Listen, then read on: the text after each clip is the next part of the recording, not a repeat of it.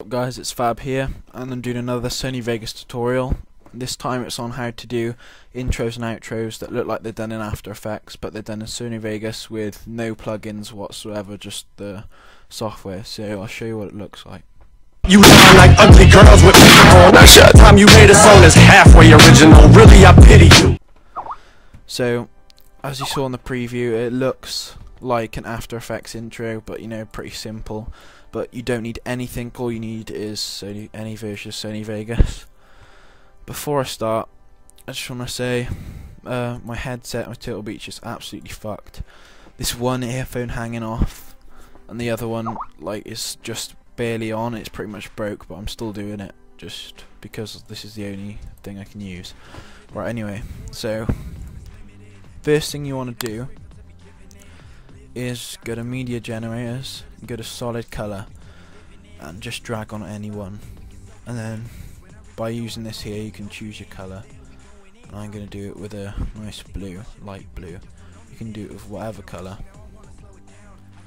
Right, you got that, so go to video effects and go to cookie cutter, and on cookie cutter it says circle center. Drag that on and it will make a circle in the middle of your screen. You can resize that to whatever you want, but I'd just leave it if I was you. Okay, so now we're going to add a border to the circle, so just go to border 0.02 or 1, 0.01, 2, whatever you want. And you might have seen that nothing happened, so you just want to go to the colour and drag whatever colour you want and do it white. So you've got your circle. Now you need your text, so I'm just going to do any old text because it's a tutorial and it doesn't matter. So I'm just going to type tutorial and do in black, and we'll make it a bit smaller. That's a bit small. Right, there you go. So now we've got a text. Obviously you can choose whatever like font you want and stuff, but now you've got your circle. It's just a plain old circle, nothing's happening. So what you want to do now is go to your transitions, go to whatever one you want, but I'm going to show you like it was in the preview. So go to clock wipe, drag on counterclockwise hard onto your blue layer because it's already got the cookie cutter. But now you'll notice that it does it with the whole thing, and that does not look good at all. I'm going to show you how to do it with the border on the outside. So all you got to do that is go to event pan crop, find where the border ends, which is there, add a new keyframe, go along about a second to two. Actually, sorry, on that keyframe you just made, just drag it off, go a second ahead, so however long you want it to come in, drag it down. It helps if you have enable snapping on, because then it won't go out of place. So right, now it'll look like this. Oh fuck, done that wrong. Right, hold on. Oh shit, sorry. Right, I forgot to say, delete your first one at the beginning, so it's just at 1 and 2, and then this is what it should look like. So there you go. You can see now that goes around, and then this comes up revealing the text.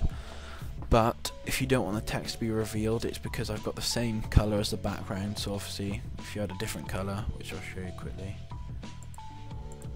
if I've just done it red for instance, it'll just be there the whole time, but I'm just going to leave it black for the sake of it. So you got that. That's still pretty simple. All you want to do now is go event effects, click on that, and go to your size, go to animate,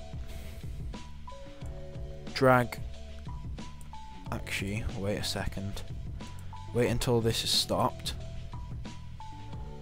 there. So once that's done, leave it about, whenever you want, split your blue layer, and now go to event effects, go to animate, drag this about a second-ish, and put the size like off the, you know, just move it up so it's bigger, and then this will happen.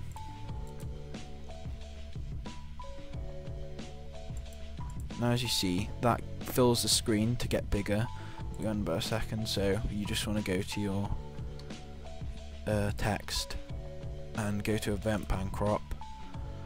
Look for where this gets bigger, so it's getting bigger here. Look for where it stops, goes off the screen, which is there, and then you just want to drag this in so that it fills the screen, and you're pretty much done. So this is what it'll look like overall.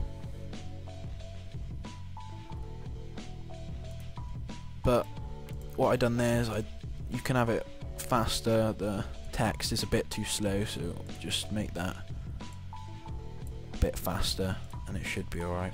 Just watch it again. Bit faster again. It's just really trial and error just to see what suits it best. So anyway, yeah, now what you can do if you want is add in like lines, glow, color correction, whatever you want. You can do it for transitions and everything, like add it, like could have transition saying quad feed or whatever, and then that comes up, brings out the quad feeds, whatever you want. But it's just really using all of the transitions and stuff just to make it. And I did this because a lot of people were asking me to make them one, and so now you can make your own, but obviously smoother. I've done this really quickly. So yeah, whatever. If you liked the tutorial, then please like it because it helps a lot, and if you have any questions just comment and I'll reply. And I need some suggestions for more tutorials that you want me to do, so just leave a comment. Thanks for watching, see you later.